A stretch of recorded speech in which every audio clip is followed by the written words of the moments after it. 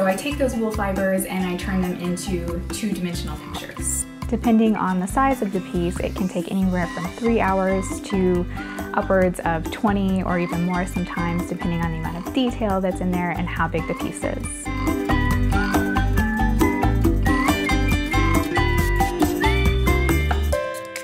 I've always loved animals and science, and that's what I went to school for. I have a biology degree.